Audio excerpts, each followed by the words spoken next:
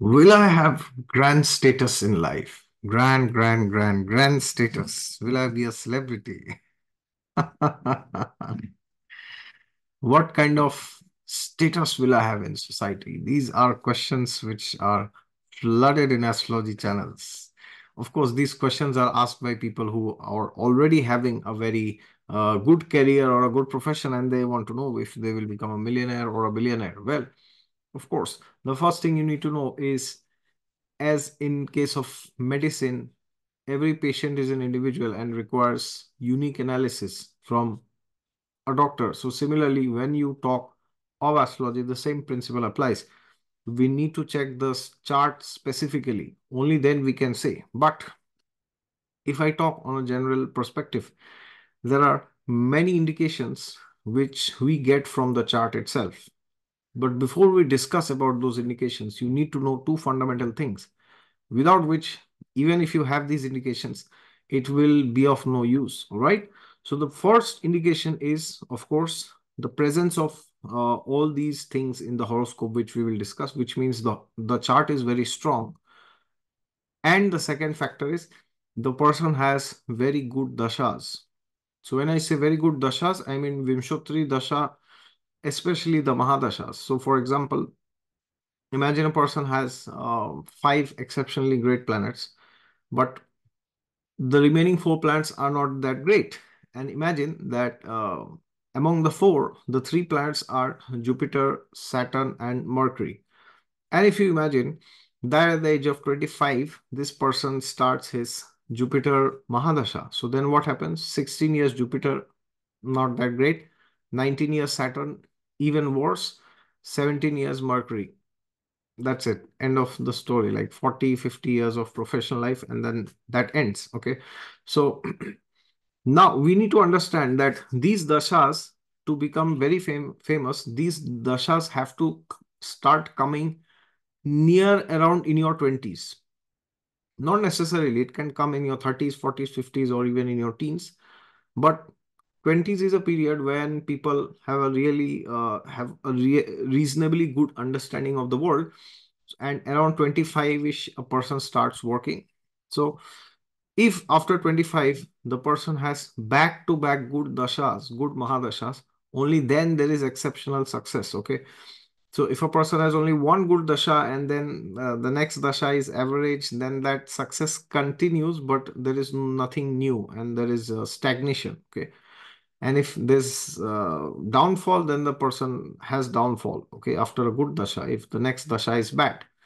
So therefore you need to understand first the chart and then the dashas, and then of course good transits, but transits are not very important, but dashas and the overall chart is very important. So now, once you know this about stardom, what are some of the things which can give stardom to a person? And well, I would also love to know from you, what do you think could give stardom to a person? What combinations and placements in a chart have you seen in yourself and in your neighbors, colleagues, friends, family members? Please write it down in the comments. I would love to know from you, what do you think about this? All right. And as usual, if you're new to the channel, then please subscribe. And if you like this video, hit the thumbs up. And for personalized career consultations, you can always go to my website down in the description section. God is there with you all the time. Just look to him and you will find him. So the first indication, the first indication of grand success in life. What is the first indication? What could be the first indication? None other than a strong Lagna Lord. See, what is Lagna Lord? Lagna Lord shows your willpower and your focus.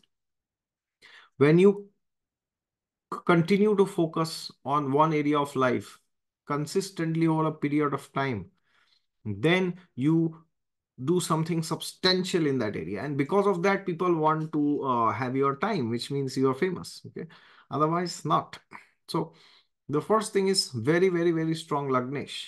So now when I say very strong Lagnesh, I mean a Lagna Lord well placed either in Kendra or Trikon by house in the Bhava chart, and also in a reasonable good dignity, either in a friend sign or own sign or multrikon or exalted, which means if you have a exalted Lagnesh in Dusthan, or a debilitated Lagnesh in the 10th, it may not work. So we need to see first, fourth, seventh, 10th, or fifth or ninth. And the dignity also should be either friend sign or own sign, mool trigon, or exaltation. If two factors are there, then the person has a strong Lagna Lord, which means the person can focus. What is the second parameter? The second parameter is you have a very strong Mercury. Why Mercury? Mercury is the Karaka of the 10th house. The 10th house is also the Karaka for skill, because Mercury actually tells us how should we do things in life. So therefore, if you have a very strong Mercury, especially in the 10th or in the 11th or in Kendra in good dignity, then you have the capacity to learn very fast. You have the capacity to understand, to grasp things, and you can know when to do what and when not to do what. So Mercury is very important. Then the third parameter is very, very, very important, which means you need to have some connection of the 10th house along with the trinal houses. What does this mean? So it means the 10th house should have some connection with the 5th or the ninth. So which means the 10th lord and the 5th lord could be sitting together anywhere, or the 10th lord, ninth lord could be sitting anywhere together, or the 10th lord is being aspected by the ninth lord or the 5th lord. Now, why is this important? Because the 10th house is the house of name fame. But for exceptional name fame, you need some great karma. You cannot just do it by yourself. It's not possible. You may not like to hear it, but it just doesn't work like that. You must have some great pious karma from the past. Only then you can be exceptionally famous. Okay. I'm not talking of normal fame. I'm talking of exceptional fame. Okay. So this means the Lakshmi Sthan, which is the 5th or the ninth, which shows the blessings of Lord Narayan manifesting through Lakshmi, is there with the 10th Lord, which is very, very, very, very critical. Okay. So if the 5th or the ninth has some association with the 10th house, then the person will get favorable things in life externally for advancing in profession. And therefore, his or her success, the chances of his success increases exponentially. Okay. So then number fourth parameter, extremely important. Hear this carefully. Otherwise, you made a mistake with this. So you need a strong Saturn connected to the Artha houses. Strong Saturn connected to the Artha houses, which means, which are the Artha houses? The 2nd, 6th, 10th, 11th. Now, why Saturn? Now, generally, they say if Saturn is aspecting a particular house or a particular lord of a particular house, then it is bad, okay, which is not correct. So what happens is, when Saturn is aspecting a particular house or a particular planet or lord of a house, then the person needs to do a lot of hard work in regards to that house. So now when the person does hard work, then what happens is the person will know the ins and outs because he has seen all the extremes.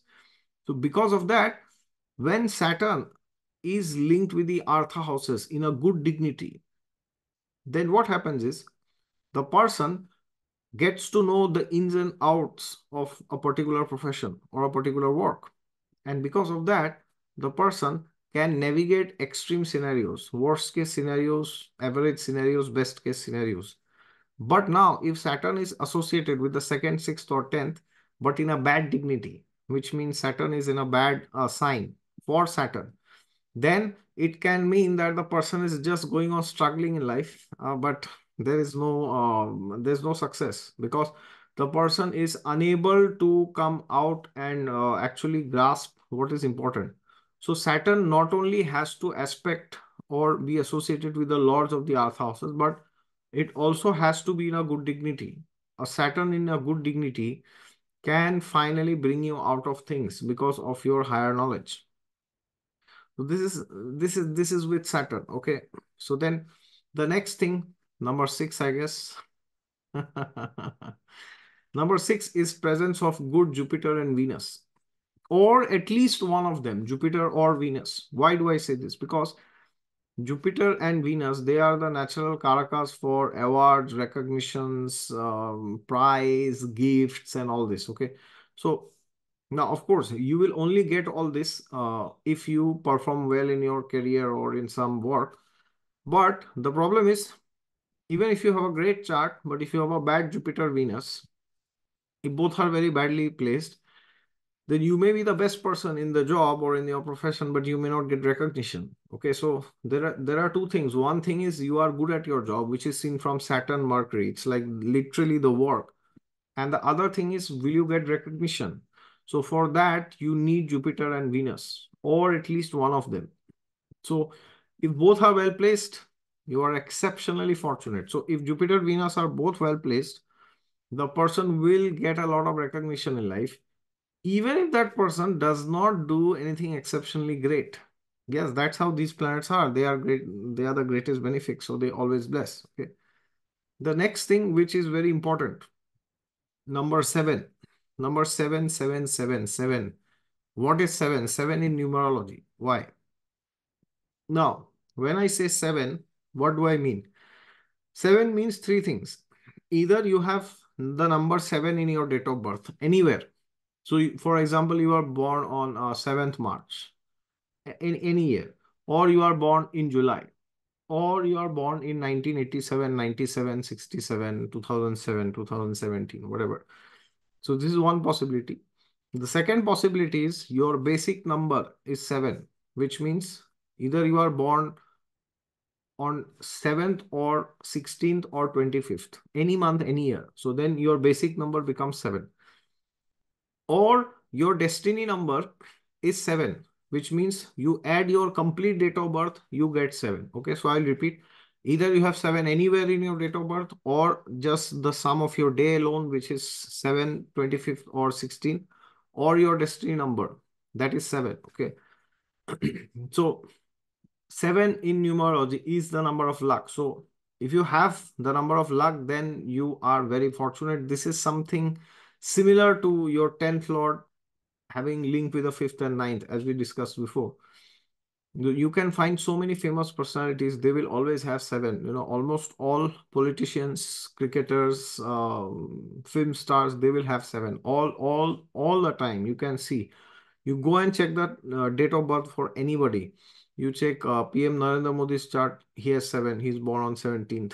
So you check Shah Rukh Khan's chart, the date of birth, his destiny number is 7. So you go and check anybody. Okay, you will find 7. Akshay Kumar has 7. Shilpa Shetty has 7. So many. Karishma Kapoor has 7. So many. I can just name it, and you will find it. Okay. Now, of course, that also has to be supported by other things in the chart, of course. But you need to have 7. So now, if you have 7, you are extremely fortunate, because 7 shows all the great things coming from the past. Okay. Then, what is the number 8 thing? The number 8 thing is a very strong fourth house. Why do I say fourth house? Because fourth house is the house which tells you how do you take things in life.